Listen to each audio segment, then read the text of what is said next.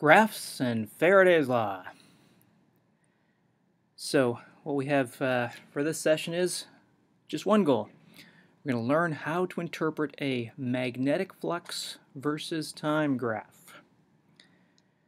So we'll just do an example. So here is our graph, flux on the vertical axis, time on the horizontal axis. And this shows the magnetic flux through a particular conducting loop as a function of time. Note that the units are Webers, and that is absolutely equivalent to Tesla meters squared. Okay, so there's our graph of flux versus time. So, question. The induced current in the loop has a larger magnitude at t equals 5 seconds, or t equals 10 seconds, or maybe it's neither. So maybe you want to pause the video for a second and think about it.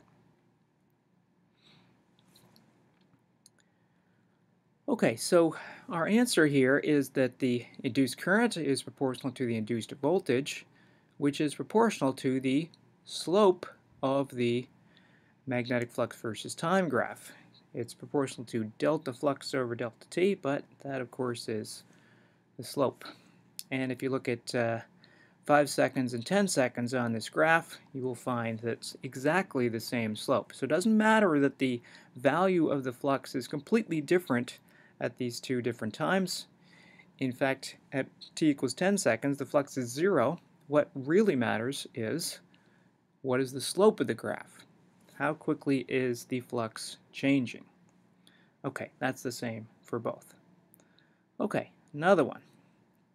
So, at which point in time does the induced current in the loop have a larger magnitude? Comparing these two times, t equals 5 seconds or t equals 25 seconds. Again, you might want to pause the video and see what you think. Okay, so our answer here, again, is that the induced current is proportional to the induced voltage, proportional to the time rate of change of magnetic flux, and when you have a flux versus time graph, then all of these things are proportional to the slope of the flux versus time graph. And of course, delta flux over delta t is the slope of the flux versus time graph. So the current is proportional to the slope. Okay, so in this case, the answer is at t equals 5 seconds, the induced current is larger. And note that the value of the flux at t equals 25 is bigger and a whole different sign than the one at t equals 5. What's really relevant is, what is the slope at the 2 points? And there's no induced current at all at t equals 25 seconds because the slope is 0 there.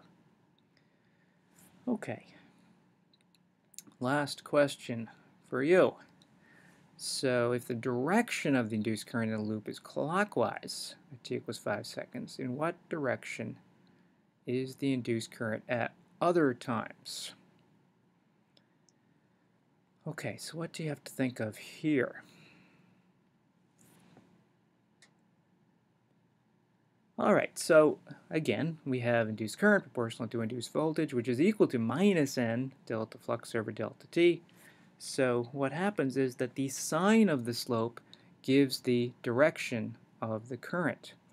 So if we come out and tell you, as we have, that the direction of the induced current is clockwise at t equals 5, then you can see, well, the slope is positive at t equals 5. It's positive everywhere between 0 seconds and 20 seconds.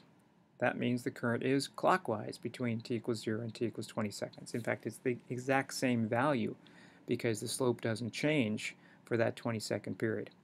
Of course, the slope is 0, so the induced current is 0 between t equals 20 and t equals 30 seconds. And then, for the last 20 seconds, the slope is negative instead of positive, so it's the opposite sign that it was in the early part of the graph, and so the current must also have reversed. So if it was clockwise at t equals 5 with a positive slope, it must be counterclockwise for all these times between 30 seconds and 50 seconds.